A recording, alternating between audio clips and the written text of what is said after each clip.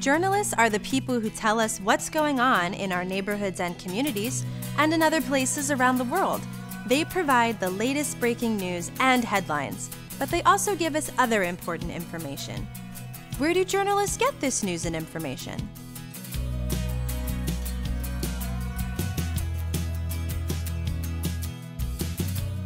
A journalist gets information from what is called a source, which provides background, basically the facts and context for a story.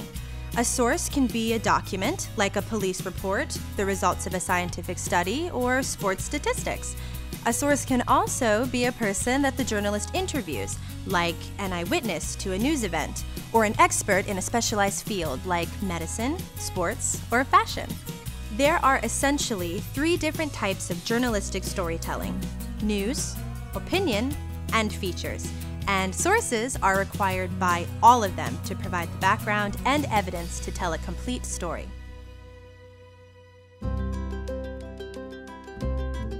News stories are considered to be informative or explanatory type storytelling. These types of stories present facts and figures in a clear and simple way so that you can quickly understand something that is happening in the world around you. I cover schools. I'm one of the education reporters here. I write news stories. It depends on the story, but usually I use 3 types of sources. I use the people who I'm writing about, the people I'm interviewing to tell the story. I also use, I guess you would call them legal sources, legal documents, state law, school board policy, public contracts, or briefs or memos, those sorts of things that help you get the background to do the story, and sometimes even historical documents, depending on what the story is. You have to have the sources to be able to understand what's happening in the schools, and the documentation to back up and inform whatever you're writing about. Because I'm a courts and crime reporter, the most important thing for me is to know what are public records and how do I get them. You have to know who you go to and how you can get those documentation. I talk to police officers, I talk to prosecutors, I talk to people on the street, I talk to city officials. You need to know all of those people who are in the right places. Getting to know people in the communities that you're covering, getting sources, that's probably the most important thing too. We talk to a lot of people. When someone tells us something, it's our jobs to confirm it and do our separate research. So it's just being on the phone all the time to get the facts that we need. A lot of times we'll get a story and we won't necessarily understand it. So we'll go to an expert who can kind of break it down for us so we can break it down for our viewers. It's our jobs to have an understanding of what the experts tell us to make it a story that people will understand. But it's not our jobs to be experts. It's our jobs to seek out those experts to put a package together. Opinion in journalism occurs through the argumentative type of storytelling. It presents an opinion, or point of view based on research. Opinion is often wrapped up in controversy and conflict, and is usually associated with political issues. But it can be used to explore any topic that people feel strongly about. This can take the form of an editorial, which is the opinion of a newspaper or other news outlet on a topic, a column, which is the opinion of an expert in the topic, or an entertainment review, which explains why a book, movie, album, or a TV show is good or bad in the opinion of someone who specializes in entertainment reporting. Sometimes the opinion function of a news outlet is interactive, and the general public is encouraged to weigh in with their own points of view on a topic. Although this type of community input isn't considered journalism, it can take the form of letters written to the editor, comments posted on the social media pages of news outlets, and people who call into radio shows or podcasts to talk about current events that are important to them. My job is to talk about things that matter to Cincinnati sports fans. When I got into this, I used to think that you kind of just showed up before your show and talked. It doesn't work that way. You want to have opinions, but you want to have informed opinions. Joe Strauss, columnist with the St. Louis Post-Dispatch, joining us on ESPN 1530. It's always nice to talk to sources or people who are sort of on the inside who can give you the skinny on some things so that you can have an informed opinion. Stats is always used in sports. You want to have things that support your arguments, so those things are important. Getting background information is a big part of what we do. we're in the opinion business, so I have to come in here at 3 o'clock and have a take on whatever's happening. Good, bad, yes, no, agree, disagree. I have to have an opinion. It would be irresponsible of me to just let an opinion fly and not have any background information on it. And so we spend a lot of time formulating arguments based on information. I'm in charge of the opinion pages for the Dayton Daily News and our 3 other newspapers. I work with a small team to produce the pages that we call Ideas and Voices.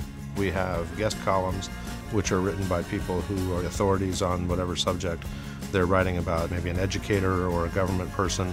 We have letters to the editor, and then we do a lot of roundtable sessions where we invite experts from the local community in to talk about different issues. To do my job well and to be able to interact with the community the way I do and know what subjects to bring onto the editorial page. I need to know what's being said in the community about different issues, what those issues are, and who's talking about them in a way that matters. And I need to know what I think about those issues too.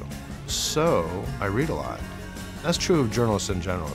We read constantly. We're always reading other newspapers, other websites, magazines, blogs, social media. You have to gather an enormous amount of information and intelligence just to figure out what is being said and thought out there so that I can bring it onto our page. Features are considered to be a type of nonfiction storytelling called narrative. Just like in the world of fictional literature, a nonfiction narrative has a beginning, middle, and end. The story is based on true, factual details about real people and real events, but it also takes you beyond the basic facts to reveal a deeper truth about the subject. Typically, journalists use narrative when writing in-depth investigative pieces, travel and biographical stories, or when covering the details of a person, place, or event over a long period of time. Narrative allows the storyteller to use richer, more descriptive language and visuals than is normally found in the typical news or opinion piece. Mainly what I write would be editorial, but sometimes I do write news stories and sometimes I write feature stories.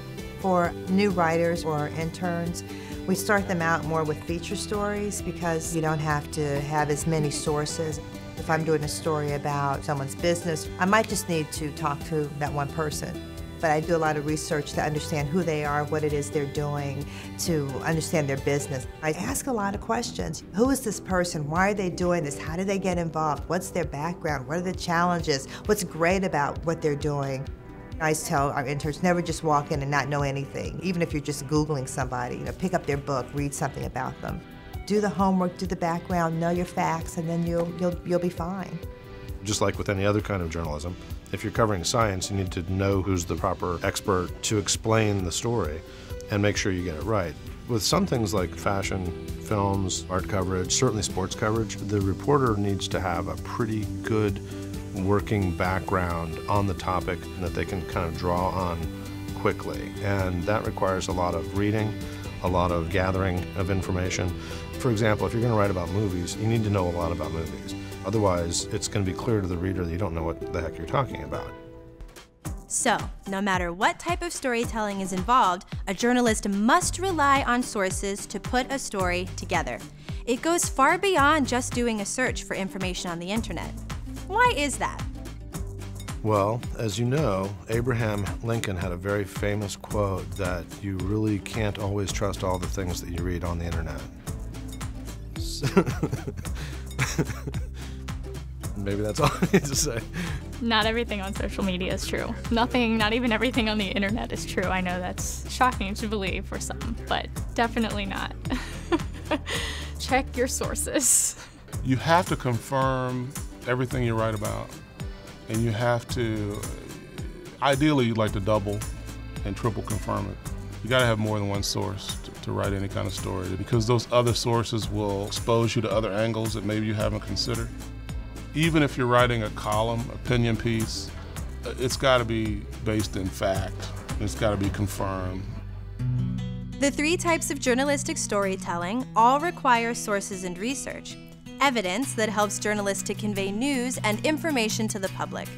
Depending on what type of news they cover, journalists must actually track down and interview experts and eyewitnesses. and locate and read documents ranging from a criminal suspect's arrest report to the latest rule changes in a sport to help tell their stories well.